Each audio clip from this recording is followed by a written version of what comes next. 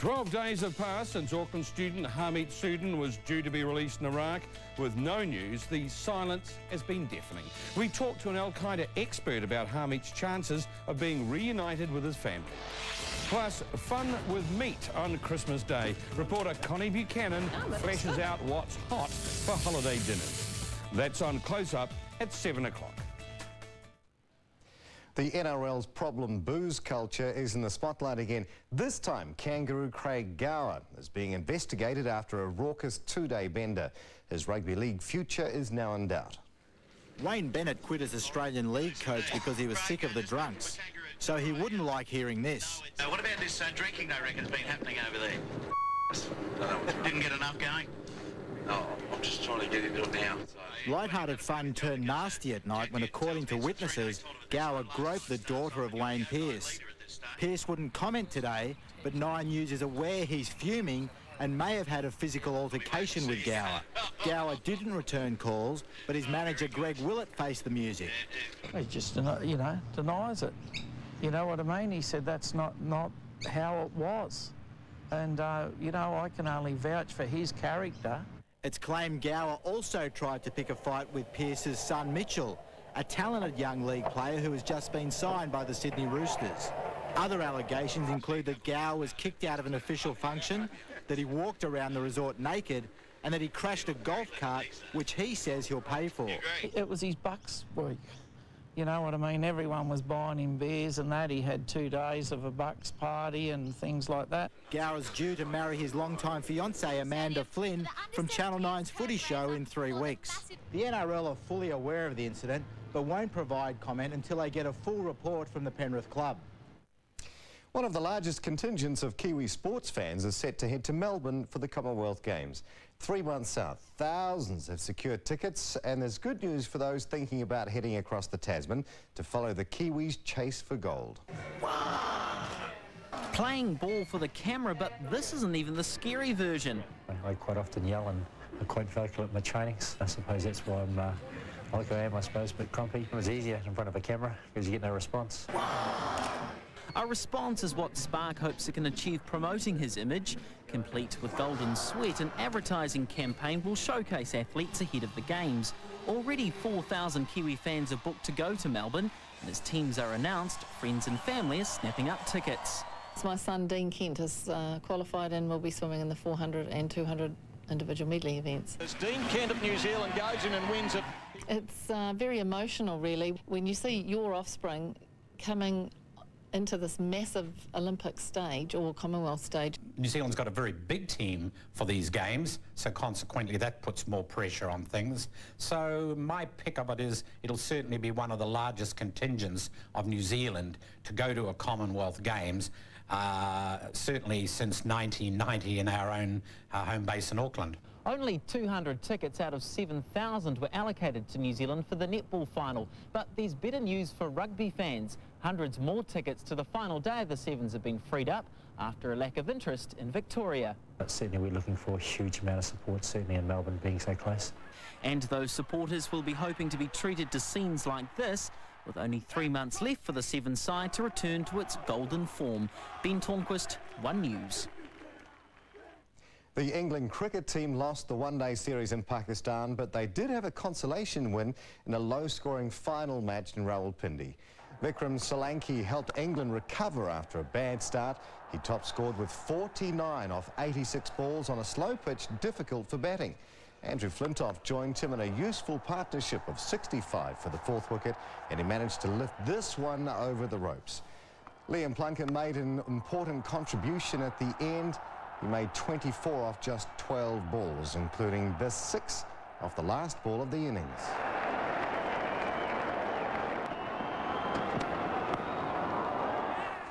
Pakistan danger man Cameron Akmal didn't fire in this match. The scorer of 2 centuries in the series was out for 11. The home team's best batsman in the match was Yasser Hamid. This boundary, part of a 101-run partnership with Mohammad Yusuf. But Pakistan lost wickets regularly. This was the 9th to fall runner Navid caught by Paul Collingwood after the ball finally fell from the sky. Pakistan needed 6 off the last ball of the match to tie. Liam Plunkett did what he had to do for England, and the touring team won by 6 runs. The International Tennis Federation has handed its most severe ban ever for a positive drugs test. Argentinian Mariano Puerta has been banned for 8 years, his career effectively at an end. This is the second time 27-year-old Puerta has been busted for drugs. In February 2003, he was suspended for 9 months. Now he's gone for 8 years, the first time ever a tennis player has been banned for more than 2 years for a doping offence. He tested positive to a cardiac stimulant after losing the French Open final in June. Apparently it came from medication Puerta's wife takes for hypertension. He has 3 weeks to appeal.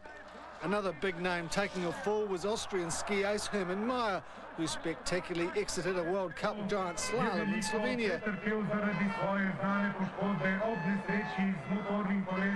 The Hermanator, a 2-time Olympic gold medalist, was roughed up but otherwise unhurt.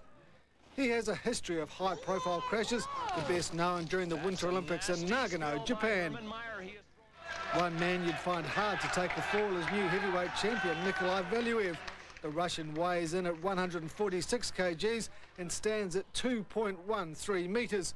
He's the first Russian heavyweight champ and the biggest of all time, following his win over American John Ruiz at the weekend.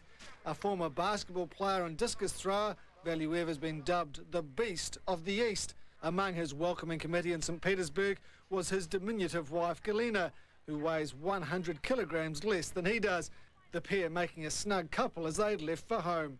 David DeSoma, One News. He's a big one. Los Angeles Lakers star Kobe Bryant has produced a giant killing performance in the NBA. He netted a career-high 62 points against Dallas without even playing the 4th quarter. He scored 30 of those in the 3rd quarter. And he knocks it down, a right-handed reverse as he works diagonally across the paint. Kobe has it right wing, pulls up on a 3. Oh! Almost a gun and jump! Oh my goodness! Kobe waving to the crowd. Better than 19,000 here at Staples Center, up on their feet. You know, it's tough to describe. You know, when you get in one of those rhythms, you just get in a groove. And, you know, things just start happening for you. The Lakers' all-time scoring record is 71 points set in 1960. Now, most people won't score 60 points in 2 full games. It's incredible. Not running so hot as Real Madrid, the glamour side has been upset this morning by Racing Santander in the first game under caretaker coach Juan Ramon Caro. Real was denied twice within seconds in the 12th minute after superb saves by the Racing goalkeeper. And with just 3 league wins this season, Racing stunned Ronaldo and co with goals in the 22nd and 32nd minute. Booed by the fans at half-time, Ronaldo did his best to get Real back on track, but it wasn't enough. The final score 2-1. Real Madrid now 5th on the table, 11 points behind leader Barcelona.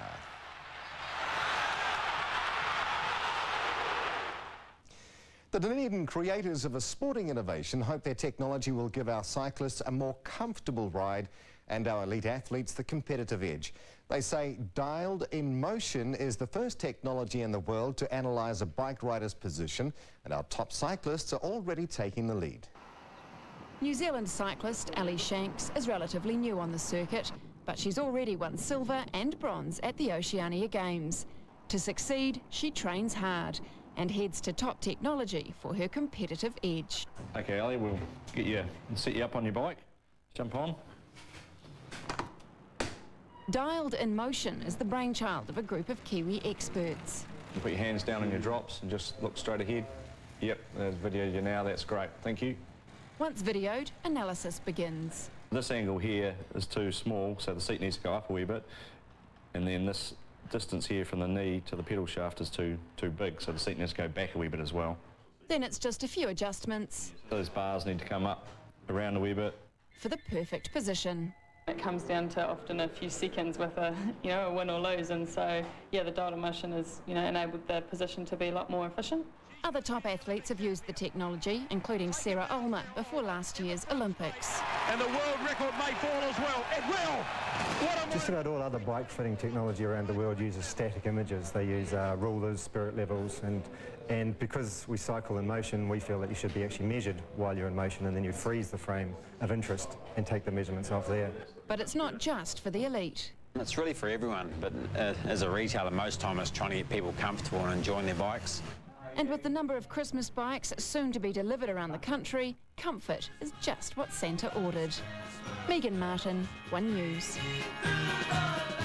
Nice, and don't forget, 3 more sleeps to Christmas. Ooh, yes, indeed. Thanks, Neil.